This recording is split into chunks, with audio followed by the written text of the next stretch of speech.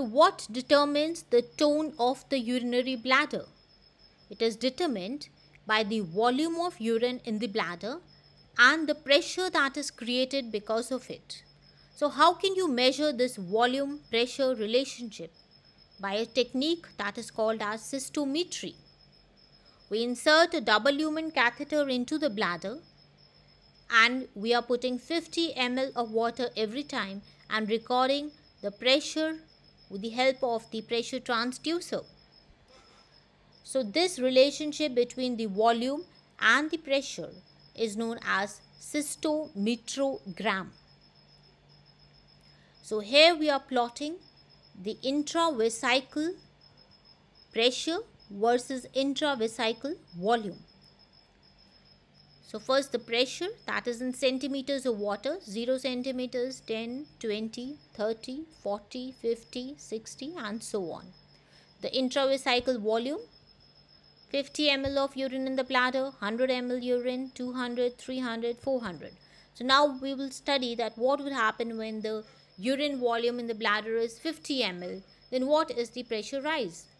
So when the volume of urine in the bladder increases from 0 to 50, what is the pressure change?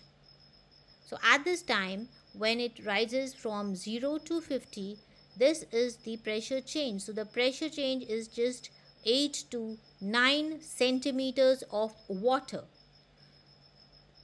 So when the bladder volume increases from 0 to 50 ml, there is moderately steep increase in pressure from 0 to about 8 to 9 centimeters.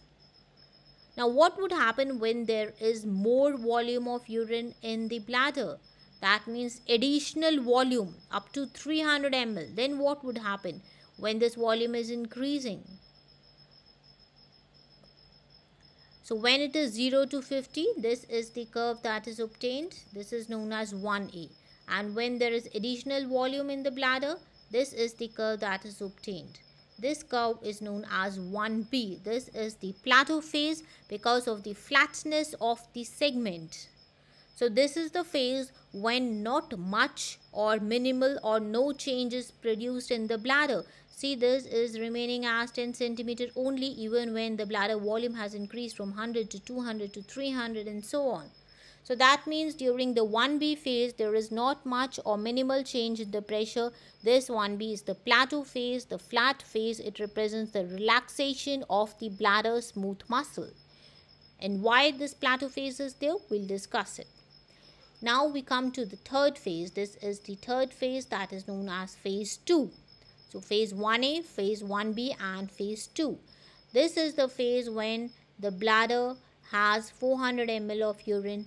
Micturition reflex is triggered. So we said that at 150 ml, the first urge to micturition is felt, and at 400 ml, the micturition reflex is triggered and the person must go to void. If he doesn't go to void, this is the graph that is obtained. This is the pressure volume relationship, the curved dotted line that is obtained. If the person has 400 ml or plus urine in the bladder but he's not going to void, he's avoiding voiding. So this is the sense of discomfort that is being produced. So at this he must go and micturate, otherwise it will be very painful. So what is this plateau phase?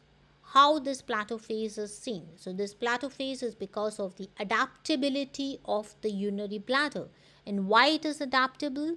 Like all the smooth muscle, detrusor has plasticity, which means when detrusor is stretched because of urine, the tension is produced initially but it is not well maintained. That means the pressure rise is not that much even when the urine volume has increased.